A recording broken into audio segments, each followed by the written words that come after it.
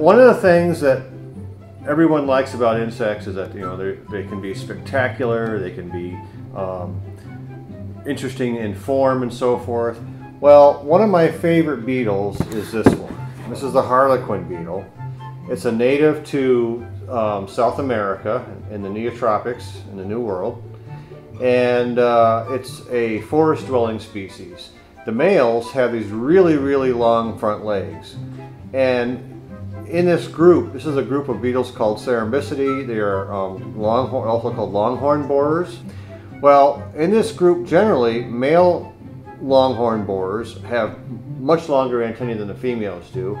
Males will land on these trees and they define their territory by the length of their antennae. So males with longer antennae have more territory, potentially to attract. When a female lands there, the males can then also mate with her, and she has a better chance of having a good brood.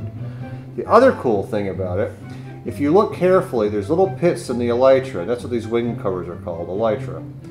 And there are a whole bunch of other organisms that ride around with these beetles. Little mites will ride in the pits on the elytra here. And underneath the elytra, you'll find little pseudoscorpions, which are small arachnids that look something like scorpions, but they're much, much smaller. They're a couple millimeters long. And these things ride there. And so these often are, this might be like a little jungle, the little bus in the jungle that flies around, you know, and all the little inhabitants get off and when they land on the bark and do their thing.